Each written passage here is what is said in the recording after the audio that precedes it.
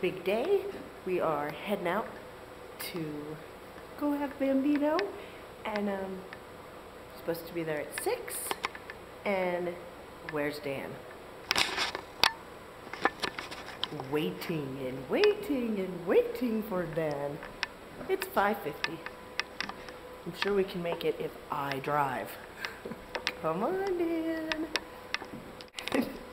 I'm like, all right, Dan, we have to be there in 8 minutes. Can you, 7 minutes? Can you, what, being early wasn't an option? He says, well, they can wait on you. They can't do it without you. They can't do it without me. Okay. Getting ready. Right after, don't take a picture of me in this lovely gown. Poor Dan. If I'm in labor, he's got to do the back pressure because I have back labor. But since I'm having a C-section, that's what the man gets to do. And the poor women. Look at that. Oh. See? The darndest thing, he says. They attached the remote to the bed. That's awesome. That's awesome. She's like, oh, so the nurse is sitting there going, oh, you still have a cough. Yeah, she's like, that's really gonna suck. Yeah. So, scheduled for 8 o'clock. 8 o'clock. Have a baby by 8:20. So Susie just went back in for her C-section, and I'm supposed to get dressed in this stuff. And oh, could these things be any huger? I mean, they're humongous. They must think I'm like a really giant fat guy. Dressed and ready for surgery. Here we go. Not sure why I need to wear this thing since I have no hair, but stylish. Looks pretty good. So Susie's in there, just waiting on them to come get me. So I'm still trying to figure out these odds. So 6 boys, 4 girls. Last one's a girl. What are the odds? Girl or boy? And I'm thinking to myself that we've never had 2 girls in a row, so could that be? Odds are we break that pattern. And last time we went girl, boy, girl. So if we have a boy, it's more of a pattern. So, I don't know, I'm kind of thinking at this point maybe girl. We'll see. Susie's in there right now. She's getting the spinal tap, which I guess can be pretty painful to get that big giant needle. It's one of the things that she was worried about going in was the pain of that. Of course, once she gets that, then there's no other pain, which is good. So that's in some ways better than full labor. But the pain after the fact, recovering from a C-section is much worse. I got the easy job today.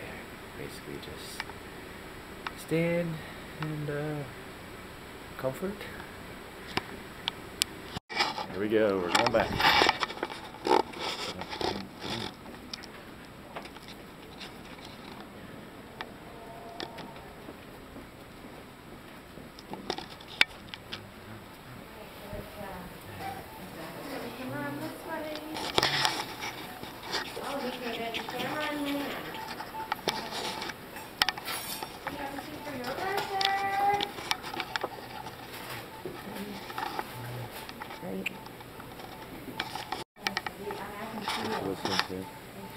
I took it out. I should put it back in. Do you want it? That's what I wear all the time. But the ones downstairs are like garden. Maybe we'll show Rowdy a blue hat. You're ready? We're going to walk around that way, go to the nursery and weigh her and stuff. And then once Okay. we're in the recovery room, so then we'll bring her back to the to the nursery. You ready to go to the nursery? Get weighed. Figure out how big you are. Oh, Ellie. Oh, our little Ellie. How sweet. 7 pounds, 15 ounces, 20.5 inches. Susie's ready. You get to go see mommy. Where do you want to see mommy? She's perfect.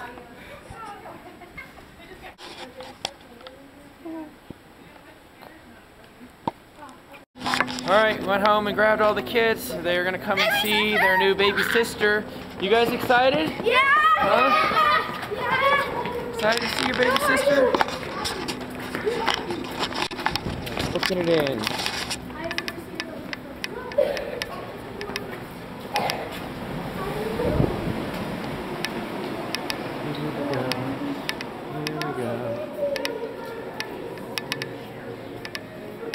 I gotta get buzzed in. What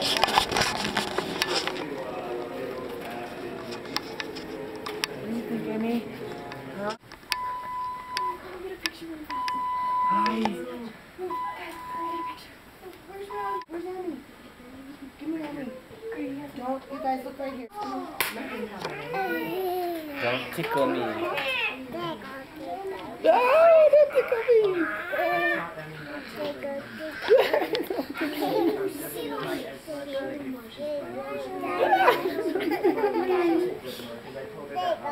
Ah, don't tickle me.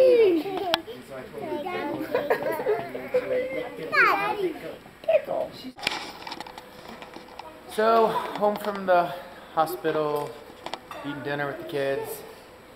We fixed some cheese ravioli with, we sauteed up some red and yellow peppers and onions and made a real nice sauce for it. And Brody helped with that. And make yummy dinner, and then a couple of them are going over to stay the night at the hospital. Yeah, because it goes. Already changed. It's already been up. Out of bed, eating dinner. You just feel so much better when you get Changed. There's no stopping her. You just feel better. You know? You can feel better. You lay and wallow in your. You feel like $1,000,000. These two are staying with her tonight. I get the two little ones to sleep already though. Yeah, because he's rock star. By 8 o'clock. And me and Rowdy asleep. So I could run these guys over here.